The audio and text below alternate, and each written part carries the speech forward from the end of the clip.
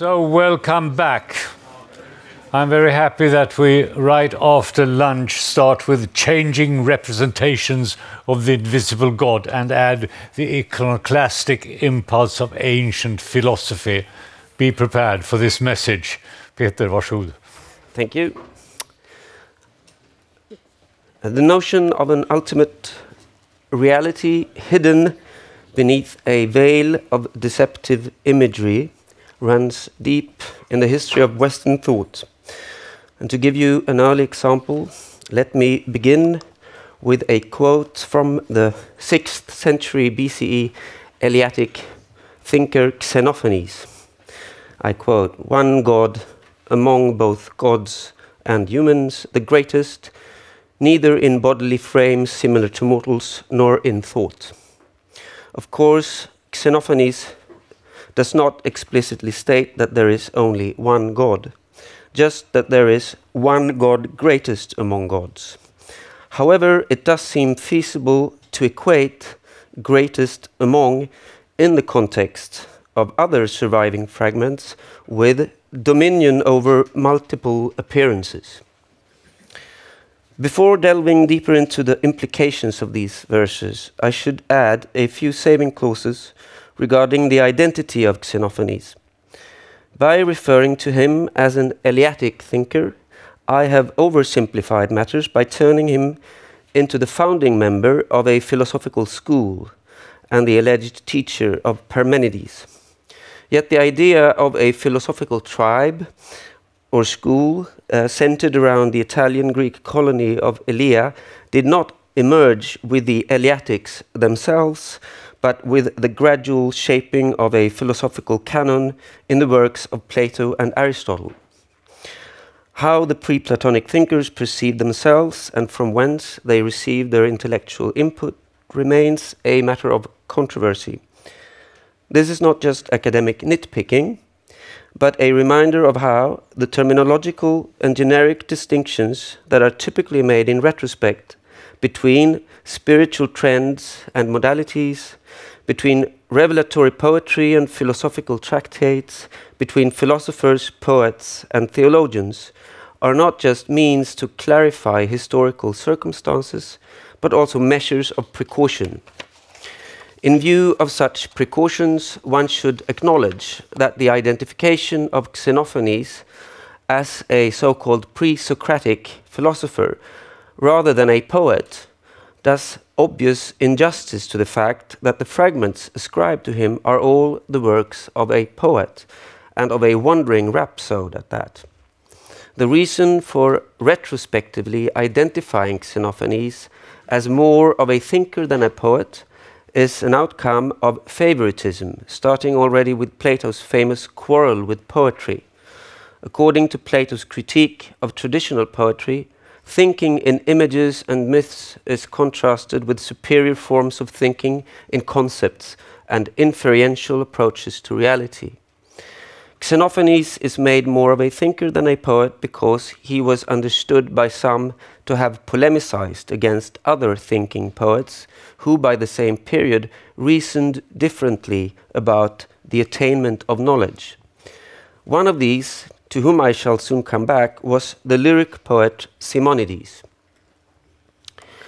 Without pretending to have grasped the gist of the problem in all its complexity, I have made the comfortable choice of linking the origins and manifestations of iconoclasm in the ancient world to certain prevalent notions about divinity, which in their turn contradict certain perceived malfunctions of public worship and epic imagination. I'm not making this choice so as to presume that public worship was theologically grounded, representing in some sense the cultic manifestation of a theological argument, nor in an attempt to make distinctions between what some consider to be a Judaic religious concern with true worship and a Greek philosophical concern with true knowledge. I shall soon come back to these distinctions, the one called Mosaic and the other Parmenidean, and the distinctions made between them. Rather, I simply want to stress that speculations about divinity and the inimitable unity of being form part of a more comprehensive discourse premised on the distinction between convention and nature, opinion and truth, becoming and being, strife and love. What the history of this idea reveals, as convincingly argued by the French historian of philosophy Pierre Hadot, is not so much a disagreement about the validity of the insight, but how it should best be dealt with, cared for, exploited, given cultic or artistic expression. If we accept Deutero-Isaiah as the first unambiguous monotheistic statement in the Hebrew Bible, I quote, "Beside me there is no God," it's equally remarkable that its conventional dating coincides with that of Xenophanes' dactylic hexameters about the gods. And without suggesting any direct influences, it does not seem entirely far-fetched to treat both the Jewish prophet and the Greek sage as representatives of an age by the beginning of the Second Temple period in which public worship was being variously reinvented and challenged in an emergent spirit of cosmopolitan intellectual exchange. An iconoclastic impulse is endemic to this discourse because it urges its auditor not to confuse being with mere appearances. A major predicament of the discourse, on the other hand, is its questionable representation of idolatry itself, namely as an inherent human incapacity to distinguish cultic representations from what they actually represent. Due to the fact that the hyperbolic misrepresentation of public worship eventually came to constitute such a prominent feature of Christian anti-pagan rhetoric, it's easy to overlook the extent to which early Christian writers, such as Tertullian and Justin the Martyr, borrowed their rhetorical figures from pagan philosophers. This embarrassing indebtedness to pagan philosophy reaches a stage of almost ironic confusion in the 5th century Christian historian Sozomen's paraphrase of a speech by Olympius, one of the pagans who sought to resist violent and iconoclastic attacks by a Christian mob in Alexandria around 391. Olympius is supposed to have consoled his fellow co-religionists by stressing that carved images are mere appearances made of perishable matter, whereas the powers that once dwelt inside them have flown to heaven. The distinction that Plato, in his rather arbitrary fashion, once made between poets and philosophers is not unlike the one that early Christians made between pagan philosophers and Christians half a millennium later. What the antagonists shared with their accusers in terms of notions about divinity would seem contrary to the accusatory claim to have mattered less than outward appearances and occasional affiliations. A similar complication attaches to Jan Assmann's more recent differentiation between two once and for all decisive distinctions, the so-called Mosaic distinction and the Parmenidean distinction, which he considers to mark the critical divide between emergent currents of faith-oriented confessional religiosities and a knowledge-oriented science. I believe that this grandiose distinction of distinctions can be factored differently just by pointing to the comparatively minute case of Simonides, the non-philosopher. As already pointed out, Simonides was not considered worthy of being a philosopher because he did not philosophize properly. And yet, one of the quotes from him intended to ascertain this claim in Plato's Republic is taken out of context. Seeming even constrains or overpowers the truth. Since we have no clue as to the lyrical context of the fragment, it might just as well be taken at face value as a philosophical statement. This is precisely the privilege eventually granted a strikingly similar verse attributed to Xenophanes.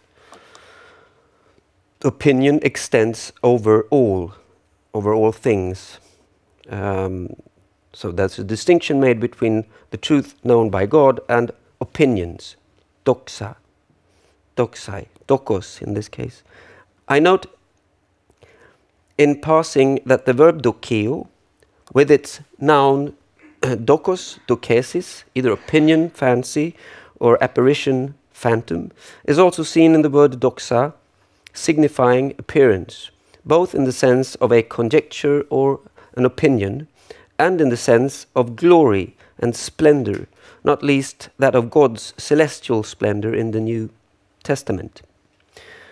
And this is a significant ambiguity, since it points to the inflected means by which visual appearances and overtly irrational propositions, myth and reality, are given new meaning in Christian discourse.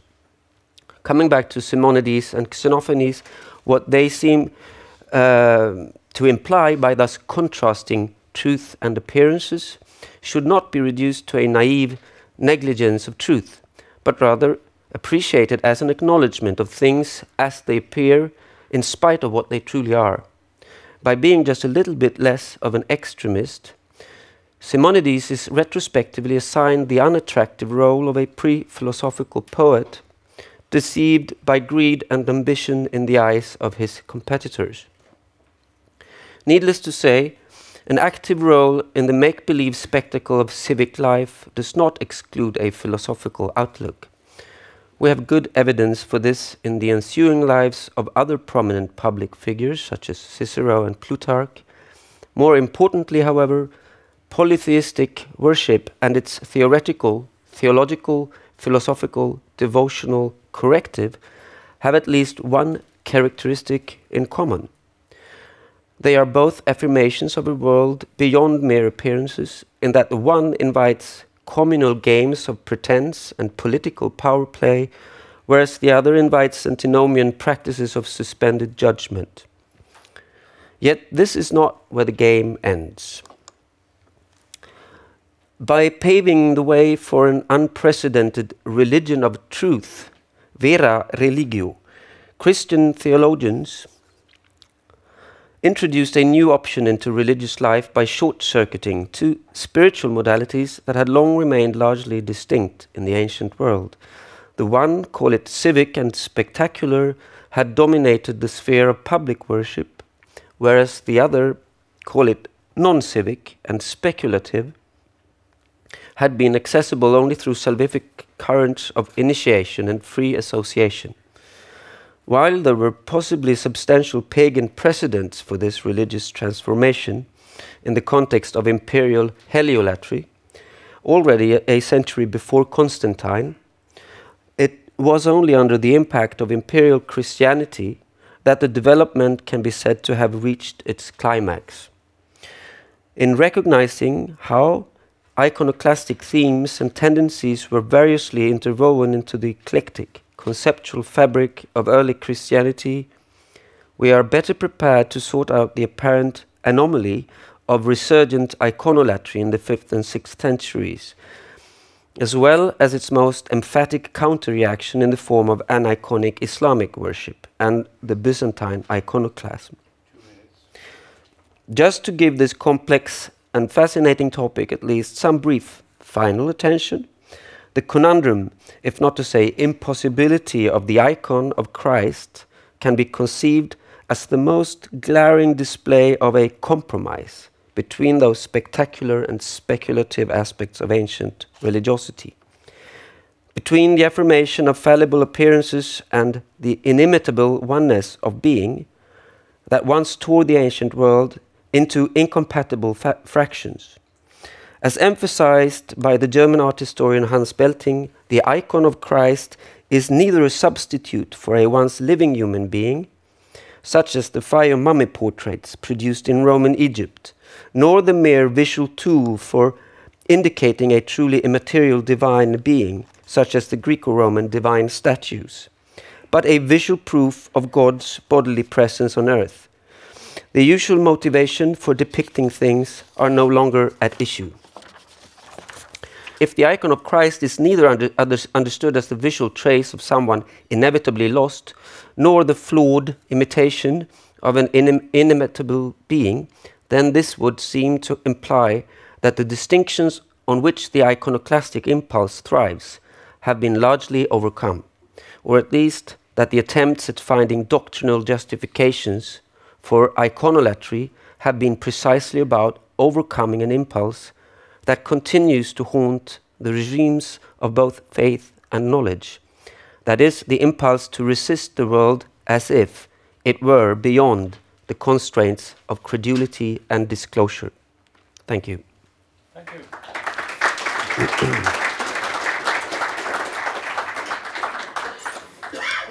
You started by saying this, the notion of an ultimate reality hidden beneath a veil of deceptive imagery runs deep in the history of Western thought. How is this visible today in philosophy and religion? Because it's a rather tricky question, actually. Yeah. Think it over. Welcome back. Thank you. I really want an answer to this, so yeah. I promise I will haunt you. Please do. Yeah. Nathalie Lantz on Judaism. Welcome up on the stage. And I start my horrible watch now. Okay. So the link between figural images and idolatry is clearly formulated in the second commandment in the Decalogue, in Exodus and Deuteronomy. You shall not make for yourself a sculptured image or any likeness of what is in the heavens above or in the earth below, or in the waters under the earth. You shall not bow down to them or serve them. The prohibition of visual and material representations is intimately intertwined with the notions of God. Despite last century's spectacular archaeological finds of ancient Jewish visual art and continued discoveries of a flourishing Jewish pictorial culture in the Roman and Byzantine world, the popular notion of Jewish aniconism and iconophobia remains deeply rooted. Perhaps it is a shallow understanding of the meaning of Jewish monotheism that lies behind this unnuanced idea of aniconism's shifting history of interpretation. Indeed, the tension between the idea of God's transcendental essence and the longing for a physical divine embodiment in the midst of the people has been a theological focal point within Judaism for millennia. A key to understand the different Jewish attitudes towards visual art is thus to unpack the concepts of both aniconism and monotheism and tangle out their interdependence. It is in the complex plurality of monotheism that we can get a glimpse of the faces of God as imagined in Jewish antiquity. Trygve Mettinger, a Hebrew Bible professor from Lund University, has been essential in challenging the previous scholarly understanding of the aniconic tradition as a unique Israelite phenomenon. Mettinger explored Israelite aniconism in the light of comparative material from the ancient Near East. With the term aniconism, Mettinger refers to cultures where there is no iconic, mainly anthropomorphic or theriomorphic, representation of God as a central cult symbol and object of sacrifice or worship. Aniconic cultures have a symbol of God in the form of a lightly worked standing stone or in the form of the empty throne in the Temple of Jerusalem. This kind of aniconic worship featured a tolerant, undogmatic lack of images and was a conventional practice and religious habitus in the West Semitic cultures. Mettinger called it de facto aniconism and distinguished it from the later programmatic prohibition of images that was indeed unique to Israel.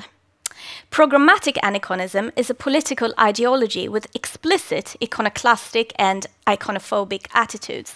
And we can see the two quotes here, that we have de facto aniconism in the Jacob Stone story, and we have the programmatic ideological aniconism in the quote from Deuteronomy. Another important key to understanding the shifting theology of aniconism is the heterogenic and plural composition of the various sources of the Torah and the Hebrew Bible. The texts are redacted and joined into a unity, but are stemming from different eras with different political and theological claims. Even though scholars continuously suggest different models to explain the origins and composition of the Torah, it is today common to refer to the Yahwist, Elohist source, the Deuteronomist, and the priestly sources. By identifying the theological programs and historical context of these various sources, biblical scholars can more easily grasp the perceptions that prevailed about aniconism in relation to monotheism.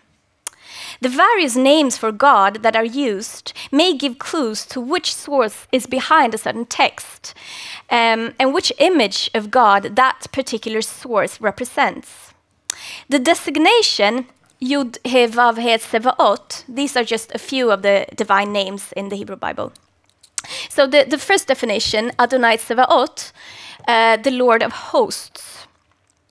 It is a divine name that indicates a royal divine figure whose invisible presence rules from the empty throne in the first temple. According to Mettinger, this throne is an example of the empty space aniconism, a space where the god is perceived to be positioned, manifesting his invisible presence in the temple. The Tsevaot theology is aniconic, but it is anthropomorphic, as it envisions God as a king enthroned in his temple. When the first temple in Jerusalem was destroyed under the Babylonian siege in 586 BCE, the idea of the presence of God in the temple stirred up a cognitive dissonance that was handled through the introduction of new divine names reflecting other theologies.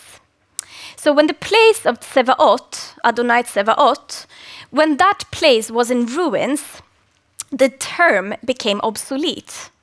The priestly source, that is priestly literature, deals with the dissonance by introducing kavod, and I think kavod is greatly depicted in this painting here. Kavod is, it could be translated to glory or presence. The divine body is different from the human body, and it is surrounded by a bright light, like an intensively burning fire. The Deuteronomists, on the other hand, often speak of Shem, that means the name of God, and resolve the dissonance by placing God in heaven, but the presence of the name in the place of worship. The name is not a manifestation of God himself, but only a sign of divine presence. God sort of owns the temple. It contains his name, not his body, which is only situated in heaven and cannot take shape through stone pillars, wooden stake, statues, or even temples. The god of the Yahwist Elohist source had a fluid form which could be present both in heaven and on earth, and could be represented also by pillars or stones or bull figurines. For the Deuteronomist, God had only one body situated in heaven, while the priestly writers describe God with one body situated either in heaven or on earth. So the Deuteronomic and the priestly writers strongly condemn the idea that God could be present and represented by many bodies on earth in various places of worship.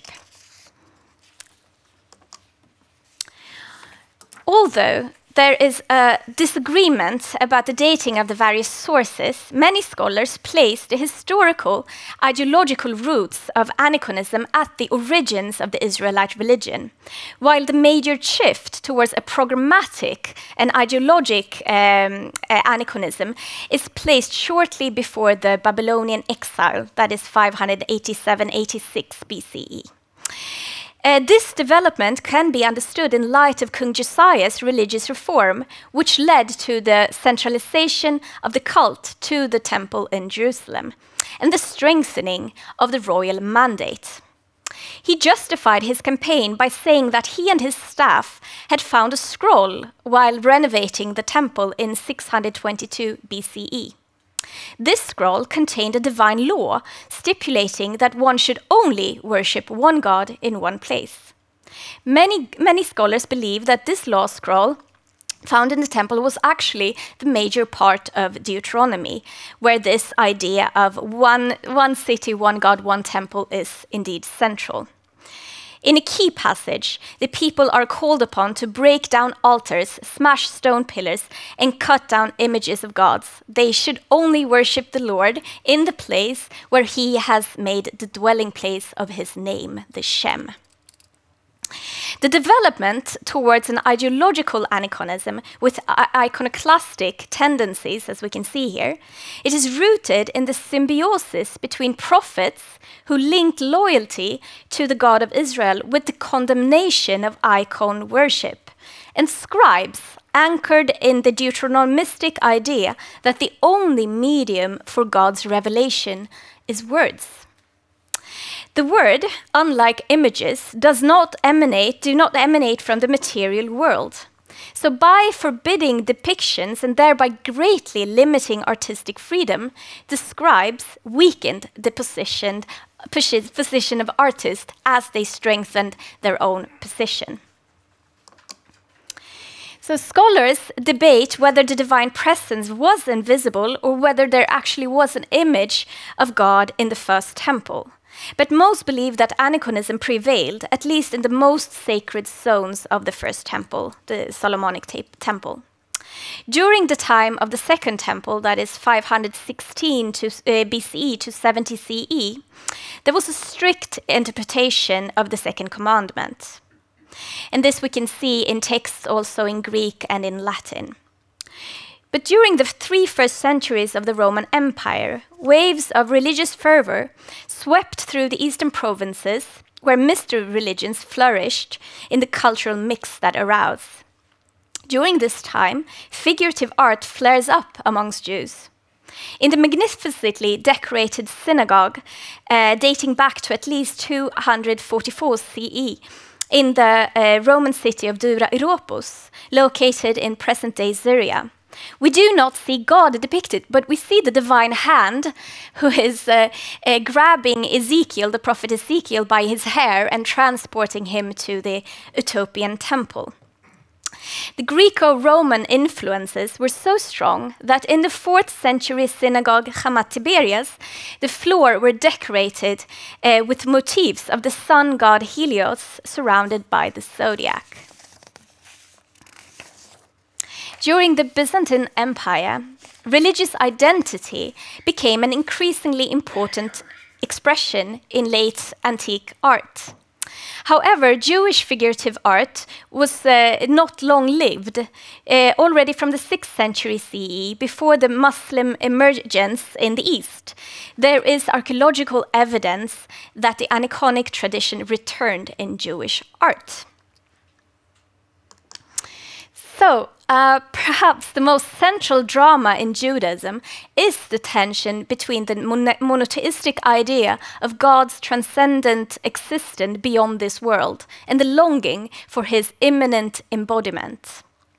Sigmund Freud stressed the profound effect of the prohibition against making an image of God and calls it a triumph of intellectuality over sensuality. According to Freud, the prohibition against images elevated God to a higher degree of intellectuality, breaking the spell of sensuality. The tension between distance and intimacy to the divine articulate a theological and aesthetic trigger throughout Jewish civilizations. The Swedish psychoanalyst Ludwig Igra described this tension as a painful source of creativity, and in this case he speaks about the idol worship of the golden calf. According to the Jewish tradition of thought, the gap between God and man can never be completely bridged. Creation is unconditionally separate from its creator. This entails an emotional strain that time and again drives the Jews to seek the visible and tangible forms of idolatry, to counteract the feeling of loneliness that the experience of God's absence triggers. So to sum up, I hope that I have been able to convey some of the struggle with aniconic monotheism, and that I have shown that throughout Jewish history, the divine body, or lack of such, has been a constant source and continues to be a constant source of theological creativity. Thank you. Thank you.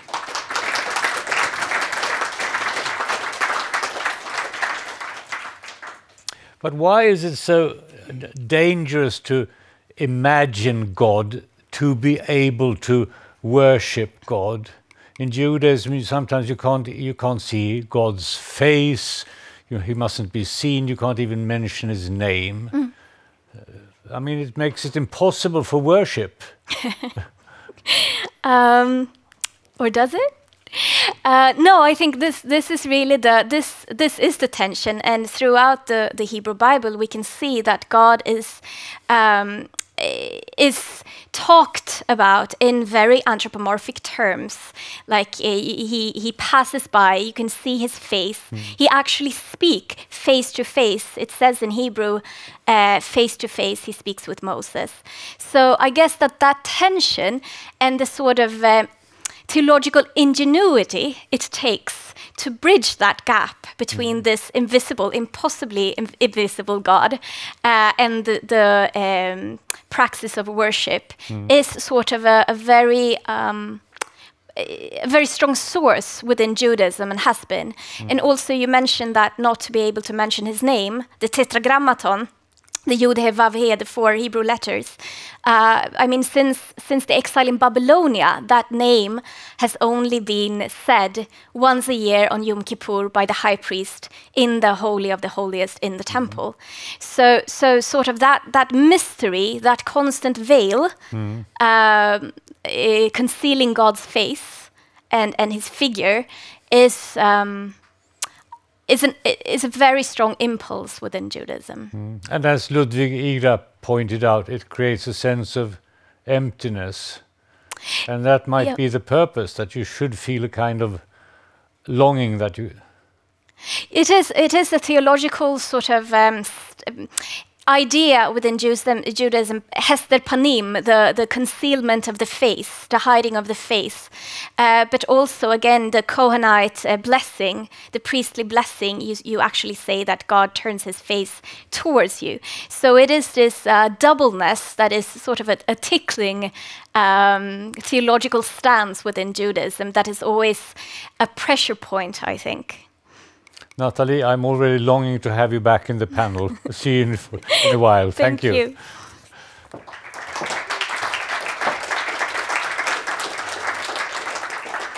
Malise Ruthven on Islam.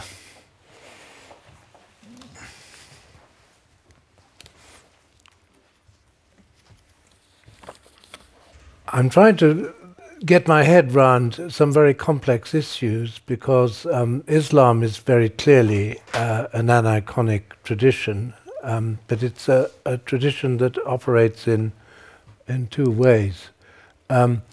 Clearly, the taboo against representing the deity was very, very strongly embedded in the public arts of Islam.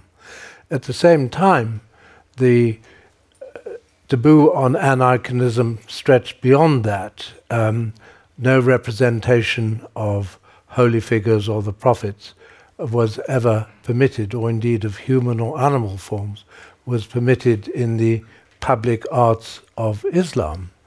And the depiction of the prophet receiving revelation from the angel, which has caused a huge row in Hamline University in the States at the present time, because the teacher who showed it to the class was accused of Islamophobia. She was sacked from her temporary job, was then reinstated after huge row, and lots of academics came to rescue her. Illustrates the point that I think the aniconic tradition is very, very strong in the Muslim world. But I think the point that needs to be recognized is that this particular illustration, which was, I mean, I don't think I'm going to be expelled from Engelsberg for showing it, but it comes from a book. And the key factor, I think one has to bear in mind, is that the public arts in Islam, in the mosques, in schools, in caravanserais and so forth, maintained consistently aniconic, was always aniconic.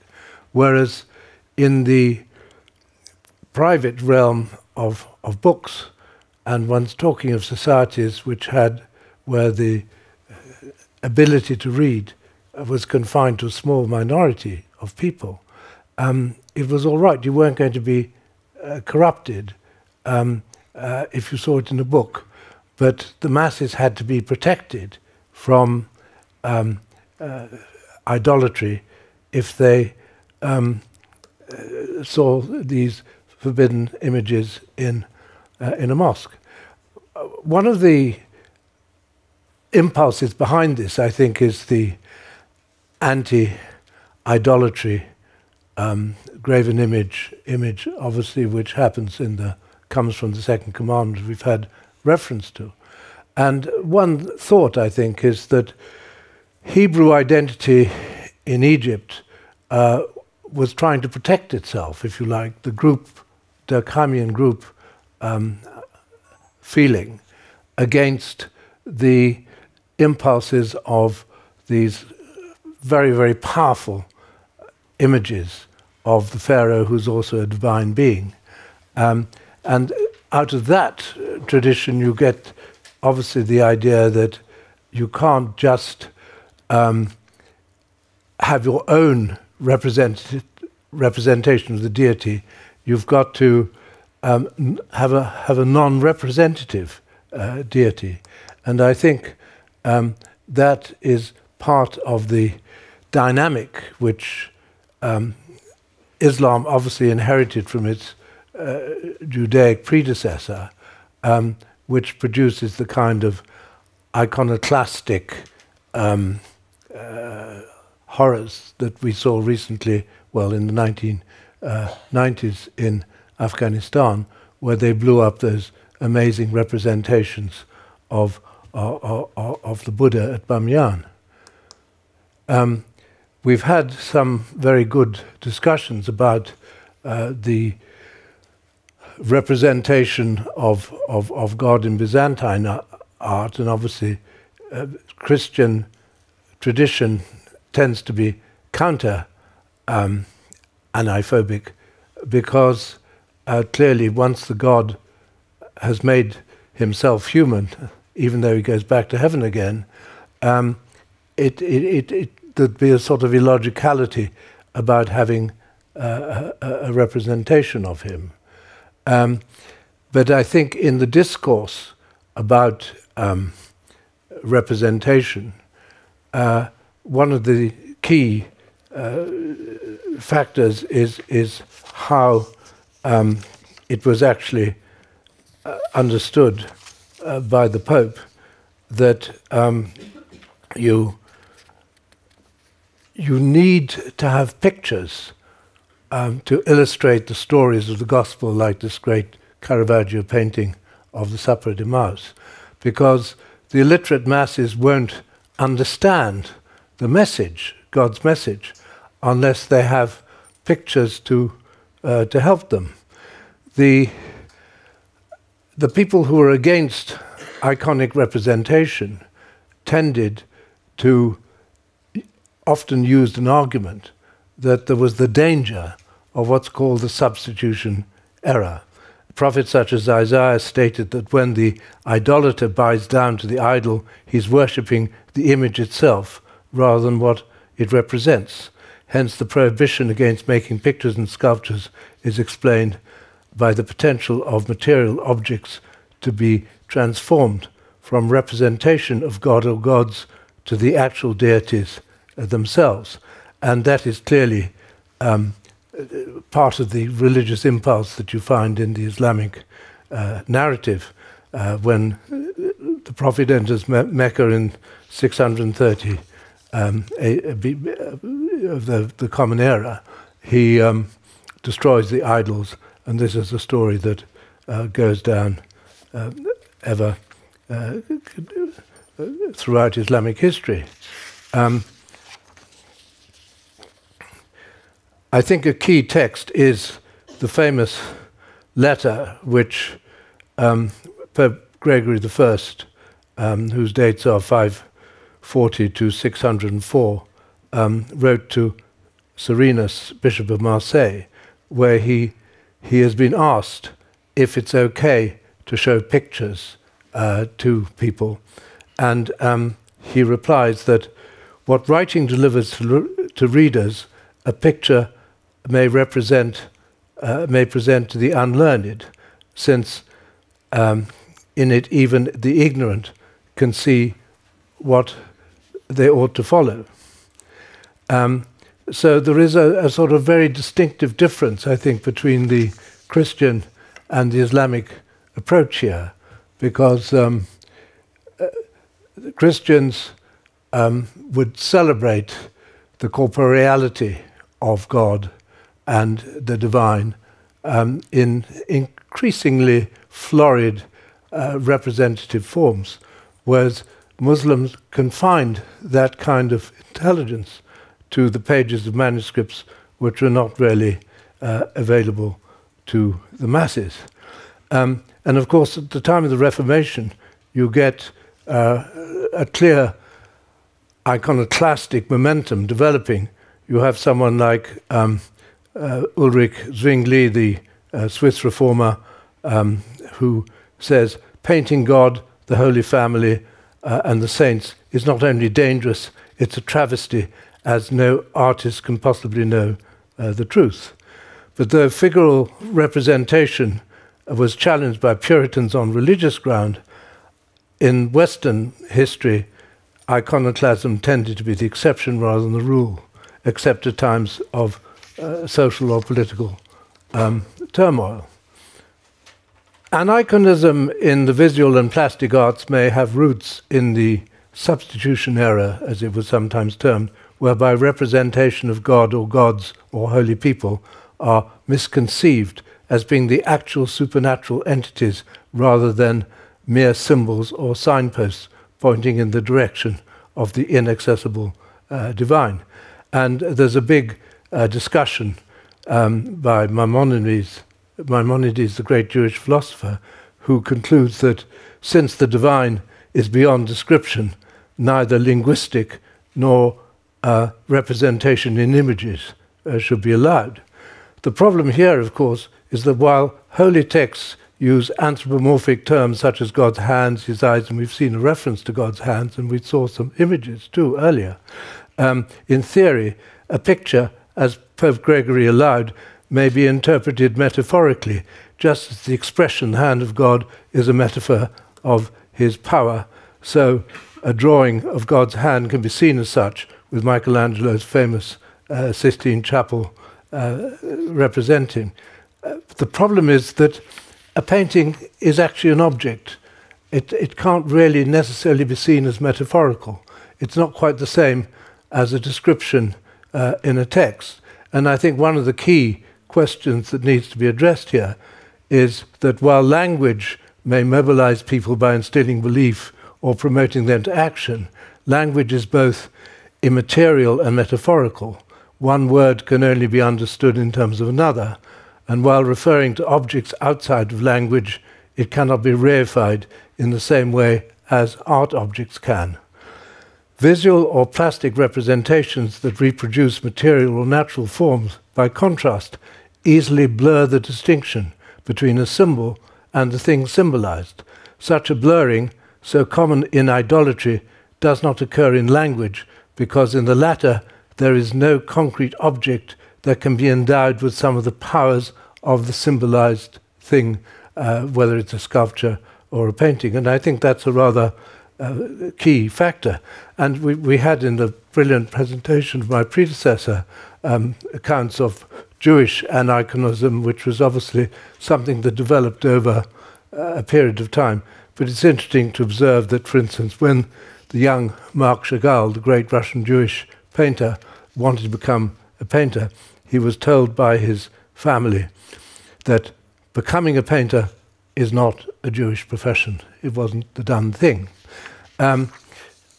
As time is rather limited, and my paper's quite long, I wanted to sort of move on to the point that both Jewish and non-Jewish painters, particularly Russians, had in fact developed autonomously without necessarily looking at Islamic influences, developed a kind of theological aesthetic where they saw that the use of Christian iconography, it starts with a famous essay that Vasily Kandinsky wrote about the search for the spiritual in art. And that was actually a movement that takes us towards a kind of abstraction. And I think what's particularly interesting here is that amongst Muslims, you have this amazing development of these very, very complex geometrical forms of surds and integers, which can't always be rendered even in terms of pure mathematics. So you have in the Alhambra Palace, from which this picture comes in Granada, a geometry which is perceived by Western observers as having mystical resonance with abstract designs of staggering complexity, while the lacework decoration you will also find in Islamic arts reflects or hint at the impermanence of all material and visible things. There's a big discussion amongst the scholars as to whether, in fact, these have any kind of theological or symbolic significance. Is it something that simply comes out of a craft tradition that goes back to Pythagoras, to pre-modern, pre-Islamic, pre-Christian times of late antiquity? Or was it something that was consciously thought through and developed by conscious artists? And it's always been because I was a good friend of the late Oleg Grabar, who's the most skeptical of Islamic art historians, he would say it's only Westerners like Titus Burckhardt who sort of attributed some kind of mystical meanings to Islamic patterns, whereas elsewhere you've got other artists very much influenced by a Western intellectual aesthetic who tend to find real significance in such images. As time is out, I think what I would like to do is conclude by referencing the way that, for instance, you've got a great Jewish artist like Mark Rothko, who develops an iconic aesthetic to an extraordinary degree, which is very much in marked contrast to what you would find in the Western tradition. And I just wanted to conclude by reference to one of my great heroes, Piet Mondrian, is the Dutch painter. He actually really wrote a sort of spiritual narrative accompanying his work from the early Romanticism of the 1908 period, which you find in early works, to this extraordinary rigid structuralism which he ended his career with in New York. And one of the things that I find particularly interesting here, there's no reference to Islam or Islamic aesthetic in his work at all, but in fact you find that is the first image is from City of New York, 1941. The second is an 8th century tile from Iraq, done in the Kufic manner. And the parallels I found extraordinarily compelling. Thank you very much.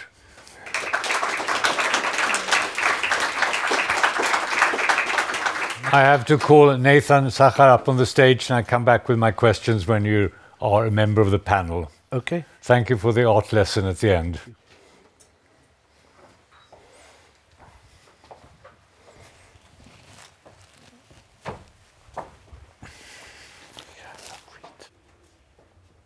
Okay. Tack ska du ha. I'm going to give a few glimpses from Spanish history about how Christian kings have treated conquered religions. What you see here is a remarkable testimony from medieval Europe, a time supposedly of intolerance and fanaticism. In 1252, in the Cathedral of Seville, around the tomb of the great warrior king Ferdinand III, Fernando el Santo, his eulogy was carved in 4 languages: Arabic, Hebrew, Latin, and Castilian. It says here that Fernando was the most God-fearing of kings, that he battled the most enemies, that he was faithful to his friends, and that he conquered Seville, the greatest city of Iberia. Ferdinand became a saint. All the hundreds of villages in Latin America called San Fernando are named after him. And in Spanish school books, until very recently, he was presented as the Reconquista king, a religious warrior who helped drive out Islam from the peninsula. But that's a false image of him, put together by later fanatics. In the inscription, it doesn't say that he conquered in the name of Christ or that his enemies were all Muslims. He didn't face any pressure, as our leaders do, to pose as a multiculturalist. His son, Alfonso the Wise, who wrote the eulogy, he used the 4 languages because those were the main languages of his subjects. Alfonso and Fernando called themselves king of 3 religions, with pride. They did not, like many others at the time, call themselves the king of the one religion or the true religion. This was a time when Jews were kicked out of the main European lands, England, Germany, France. In 1236, when Alfonso and Ferdinand conquered Cordoba with the most famous mosque in the world, the mosque wasn't razed. It was turned into a cathedral, and it remains the city's main tourist attraction. You've all seen it, at least on postcards. No one calls it a church. To this day, it's called a mezquita. And in 1236, the Muslims of Cordoba were not driven away, nor were they baptized. And the other mosques in the city were left intact. This celebrated tolerance of medieval Spain flourished both in Christian kingdoms and in Muslim emirates. But not in all of them. There were other currents, crusader and jihadi attitudes, where conquered peoples were murdered as infidels or converted by the sword. The African Berber dynasties, the Muwahhadun and the Murabitun, killed both infidels and Spanish Muslims when they conquered Iberia. And when the Christians took the town of Barbastro in 1064, the Muslims were murdered. But those were exceptions. Tolerance was the preferred model of rulers, even though nobody knew the word tolerance. For a king to kill or expel a law-abiding taxpayer because of his religion would have been senseless. As late as 1492, when the last Muslim enclave, Granada, fell to the United Kingdom of Castile and Aragon, the terms guaranteed the rights of the Muslim inhabitants. They were not forced to leave, and they were not forced to become Christians. But by then, Spanish pluralism was coming to an end. A few months after the Battle of Granada, the Jews of Spain were given the choice between their faith and their country. 10 years later, the Spanish Muslims were given the same ultimatum.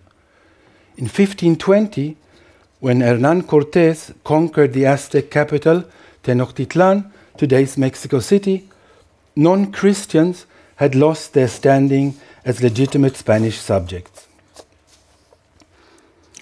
Cortés, the conquistador, he wrote to the Habsburg emperor that when he saw the glory of Tenochtitlan, he could not believe his eyes. The main temple of the Mexicans, El Templo Mayor, was destroyed. The Spaniards didn't let it remain because it had been used for human sacrifice, and also because it was the center of the cosmic vision of the natives. From there, the ways ran to the netherworld and to the four corners of the universe. And whoever wanted to launch a new religion in that place had to remove the cornerstone of the old one. There was also another motive, an obvious motive, envy. The Franciscan friar, Benavente, denounced the beauty of Mexican architecture. It was, he wrote, vain and arrogant, an expression of the mortal sin superbia, vanity. But this wasn't, intolerance and iconoclasm weren't sustainable models for Christian mission in the New World. The natives were dying fast from European viruses. There were few left to do any work. In Spain, you could afford to burn heretics or to expel them. In Spanish America, people were the rarest commodity. And also, before you could punish Mexicans and Peruvians for heresy, they had to understand heresy from what? Christianity, with its Trinity, saints, apostles, prophets, martyrs, hell, purgatory, crucifixion, and resurrection, is not something that you can teach anybody in an afternoon. The Pope, Paul IV, called for pragmatism. Jesus and Mary should be inserted into the mental universe of the natives by turning temples into churches and by pouring Christian content into the old customs and rituals. The first church, the first church in Cusco, after the conquest of the Inca state, was a former temple to the creator of the world, Huiracocha. And the church still stands as an annex to the cathedral, here to the right. After 30 years of Spanish rule in the Andes, the church began to lose patience because the piety of the natives didn't keep up with expectations. The hardline Spanish theologians asked permission to destroy the huacas. Huacas are idols and symbols of the local religions. It's a very wide concept. A huaca could be a rock, a sculpture, site of worship. The ocean was divine, rivers were holy, and the rainbow and the falcon, the condor and the puma were spiritual beings. And the cultivation of potatoes and corn and coca was full of sacred turns. Families had their own huacas. Along roads and trails, there were heaps of stones that served as altars. Stepping into a stream had meaning. And how could the few Spaniards prevent and destroy all that in a world of steep mountains and deep valleys in an area 3 times the size of Spain? While the Spaniards struggled with spreading Christianity, the Spanish priests were learning Quechua and Aymara in order to preach in the native languages. While the Spaniards struggled, a native counter-revolution called the Taqui Oncoy broke out. It was the mystical rebellion. By fasting, prayer and dance, and by avoiding Spanish foods, wheat, beef, pork, the old native symbols would recover their force, baptism would be cancelled. When this was done, but only then, would the time be ready for a military rising against the Spaniards. But the Taki Onkoi movement was crushed. Soon after, in 1572, the last pocket of Inca resistance in Vilcabamba was overrun and the last Inca, Tupac Amaru, was hanged. In 1650, a council of bishops in Lima decreed that now Peruvians were Christians, albeit imperfect ones. But there were heresy trials against Indians, against natives, all the way up to the Battle of Ayacucho in 1824, the final Spanish defeat in South America. So who won? Was the religion of the Incas quashed? Not really. Are the Inca descendants now Catholics? Yes. How can that be? Well, it's been 200 years since the church lost its power of coercion. Whoever wants to practice old rites is free to do so. In the countryside, there's a term, la religión, which means Catholicism. And there's the term, la costumbre, custom, which refers to the Andean mythology and beliefs. But those two have mixed. The people of the high plains know that all gods express themselves. A mute god would be a contradiction. So Jesus and Mary and the saints speak via the oracles of tradition, who throw coca leaves up in the air and study how they fall. This way the gods communicate their wishes and reveal the future. In the big cities, educated people will say Christianity was part of the colonial repression, which is true, but the feeling in the Andean countryside is not one of resentment. There's resentment towards the whites, towards the state, the rich, towards Lima, but not towards Christianity. Christianity as it is now, fused with indigenous ideas and practices, is no longer alien. This fusion began long ago, in small things and big things.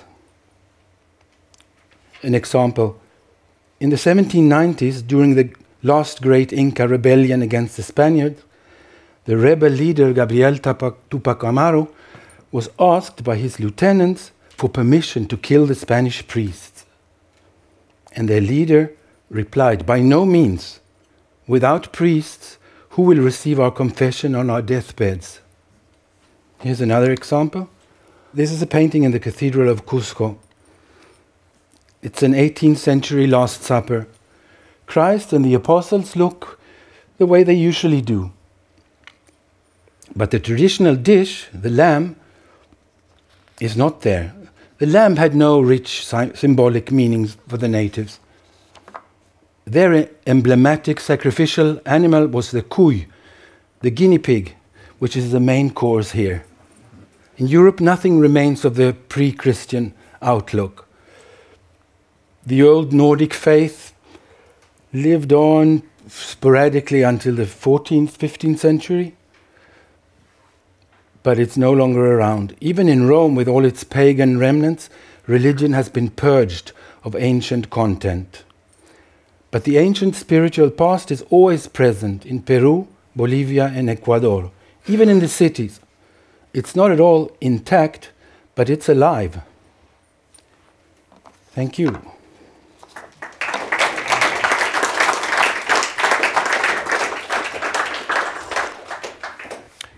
Now, do you think this is a universal phenomenon? You can sort of crush the symbols of religion and belief, but the images stay as customs and they stay in the heart of minds of the people, and they cleverly manage to let this survive. Well, sometimes it works and sometimes it doesn't. Here in the north, it worked in the end. But not long ago, we went to the famous ruins of Jericho, the Umayyad palace, and we were surprised to find lots of images in that mosque. So, This was early on in Islam, so these people were obviously still maybe in touch with their previous culture, but I guess, well, it's the same that goes on now in totalitarian states. You can try to put the lid on things and forbid things, and sometimes it works and sometimes it doesn't. And in Sweden, when Christianity tried to erase the old Norse gods, they lived on for a very long time. Yeah.